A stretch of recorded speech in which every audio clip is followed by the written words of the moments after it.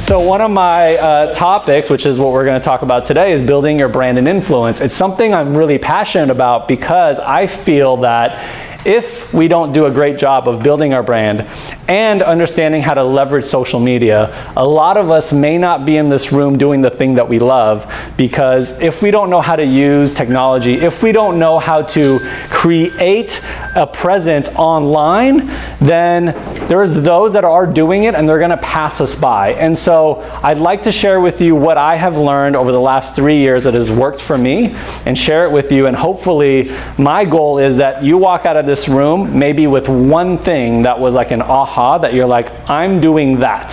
What I don't want you to do, because I think you'll see more than one thing you'll like to do, is try to do everything or try to do multiple things. That's going to be very difficult if you haven't even done one of them.